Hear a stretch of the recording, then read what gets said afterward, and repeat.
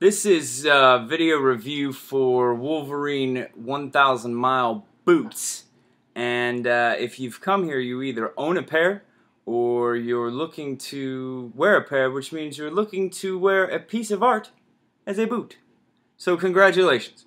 I'm making this video. Let me go ahead and present them to you. This video is going to be a little bit long because I want to give you the review from my perspective and also how to take care of them. So basically I have two pairs of them.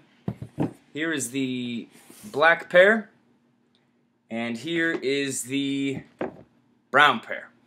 And these are the Wolverine 1,000 mile boots. What I will do is remove these and just leave you with this. These boots, the reason that I'm making this video is because a lot of before I got the boots, I did a lot of research and I couldn't find any information on them anywhere. There's a guy who does a review of them for the black ones. It's not a very good review. Then there's another guy who just recently did a review and he clearly has a bias towards the Alden boots, so that's not really great. And then as far as taking care of them, Wolverine has taken care video where they tell you what to do, but they don't tell you anything that they use. And there's some really important steps that you need to follow when taking care of these boots, particularly the brown ones. So, again, these are the brown. I've had them, oh, dog hair. I've had them for several months now, so they've gotten some decent wear to them. You can tell by the heel there. And you can kind of see these are the black, and they haven't been worn nearly as much, probably about maybe 5 times in total. So they're not quite as broken in yet, but they are getting there. And so you can see a little bit of the difference between one that's been used for a while and one that's kind of new. So basically what happened, these were a couple months ago that I got them, and you'll notice how the stitching is just laid across on the sole of the boot. Which, when you walk, means you walk on the stitching, essentially. So I've been trying to put some like mink oil and stuff like that, which is kind of a heavier substance, on the stitching, and it does actually seem to be protecting the stitching a lot from fraying out when I walk.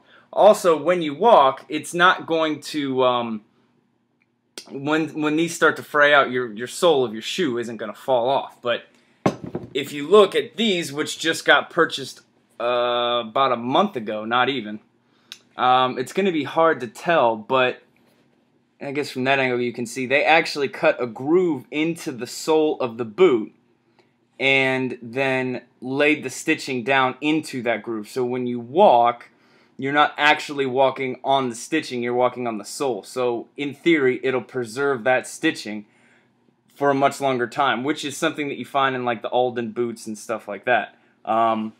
These are a full upper and full leather sole, which means that you do have to take care of them, you do have to keep them conditioned, and you know, one of the guys, the first guy who reviewed the black ones, was talking about how he bought these for the winter, and as he's walking around all day in the slush and muck and 10 feet of snow,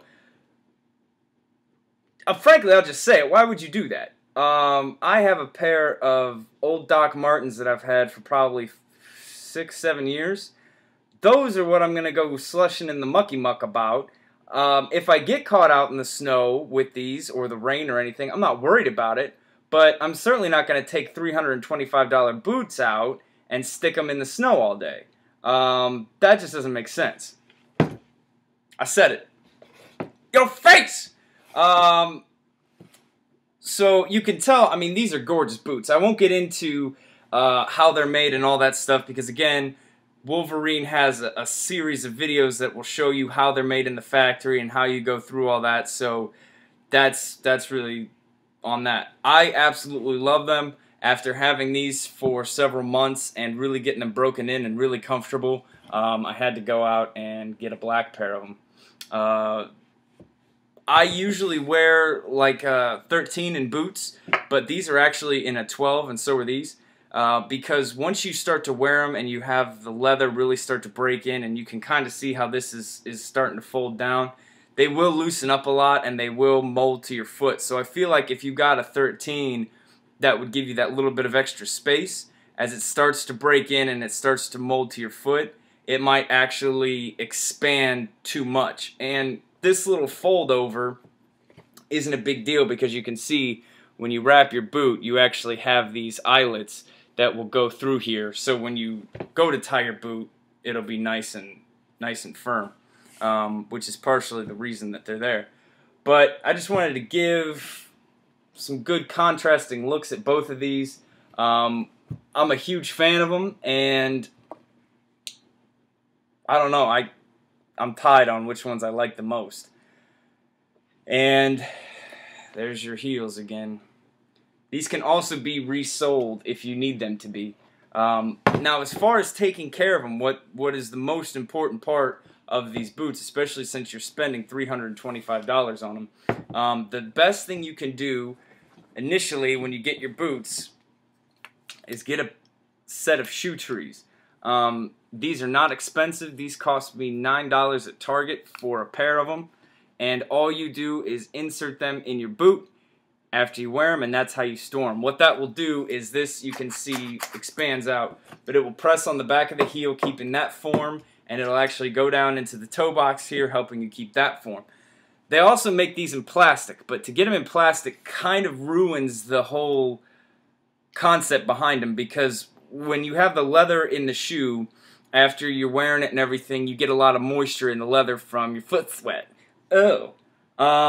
So what you do is when you put your shoe tree in, it actually goes into your boot and it goes into the heel, the toe box, and pulls that moisture. The wood pulls out the moisture from the leather and absorbs it into the wood. So you preserve the leather for a much longer period of time. So $9 or $10 after tax investment for these is well worth it to keep them looking good and to allow them to keep their shape.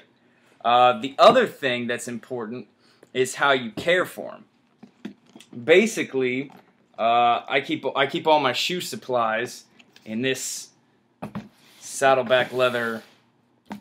If you don't know about them, check them out. You will need a microfiber cloth, leather conditioner and cleaner. Here's a multiple uses. And you will need a brush. So after each time you wear your boots, once you get home and you get to take them off, you pretty much just want to go over the boot in general. And again, you can watch Wolverine's cleaning video and they'll go over this. But the difference is they don't tell you anything that they use. So you basically just want to wash any dirt, any dust off that you might have gotten. You can also switch to this brush. Again, this brush I got for $4 at Walmart. So again, well worth the investment to take care of your boot. And that will help you get the dust off and get any kind of uckies that might be on there. And that's what you want to do each time that you wear these. I've also realized that I'm saying a lot, so we'll cut that out. I'm just playing. So that's what you do just as a general kind of a maintenance. Now, every time that you wear them, you don't need to condition them, you don't need to protect them. But eventually you will need to do that. I like to do it every month. I'm kind of obsessive about it, so I probably do it more than that. But you want to get a good leather conditioner. That I use this for the brown because it will not darken leather. And you look at this and you don't want to darken that leather. That's a gorgeous brown color, and darkening the leather is something that will ruin the shoe, in my opinion. That's something that they don't tell you in the Wolverine videos. So this is Brick 4, conditions, cleans, polishes, and protects. I love it. Use it on these, and the shine of them is holding up very nice, and I like it a lot. How much it works to actually waterproof the boot, I'm not exactly sure, because it is kind of a real liquid, milky substance. So I don't feel like it really offers a whole lot of waterproofing. So if it's raining out, or I think I might get caught in the rain, I probably wouldn't necessarily use these as my go-to. However, on the heel or the sole, I will use mink oil. Mink oil is a much thicker, almost kind of a waxier type of substance. I don't know if you can tell. And it actually states on here, waterproofs, preserves, and conditions. However, mink oil will absolutely guarantee darken the leather. If it's on the sole, though, who really cares? So you don't notice it very much, and that's why I don't mind using it on the sole. And it does seem to offer some good water protection and some waterproofing agencies. Agencies? Agents? Mr. Anderson. So that's what I use for the heel, is the mink oil. For the top, I use Brick 4. You can get this at Amazon. It's like $4. So again, you don't have to break the bank on this. The mink oil is $5. When it comes to the black boot, I do the entire boot in the mink oil, because I don't care if it darkens the leather. It can't darken it any more than it already is, because it's black.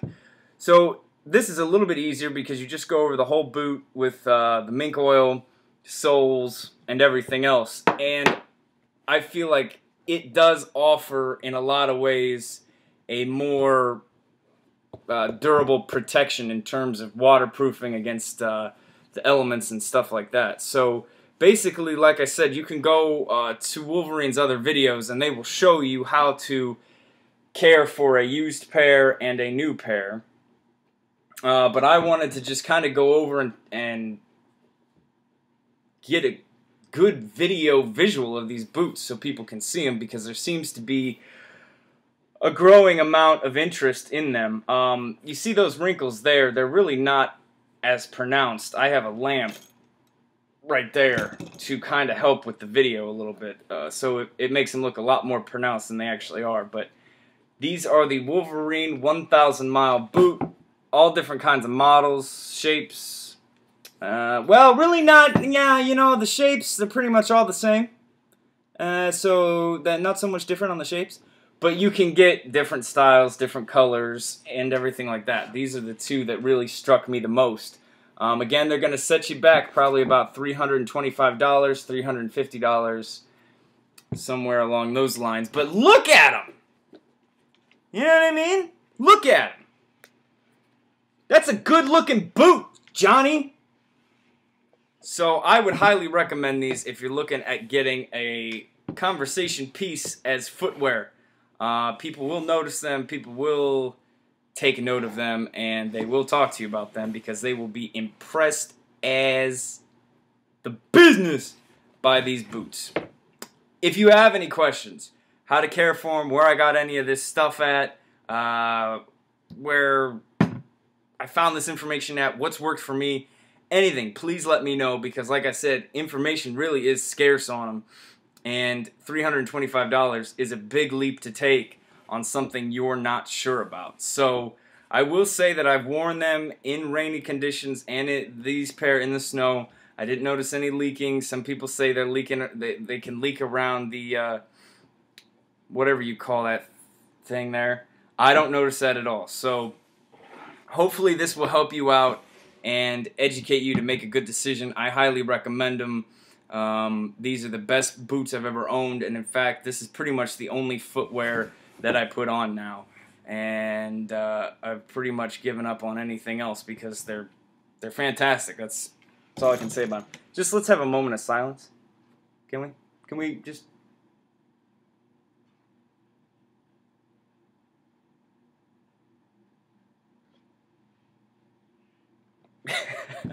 Alright, that's it. It's gone on long enough. I'm sorry I wasted 14 minutes and 45 seconds of your life. I just want to make you educated so you know what you're doing. Thanks for watching. Please ask any questions that you have. Okay, bye.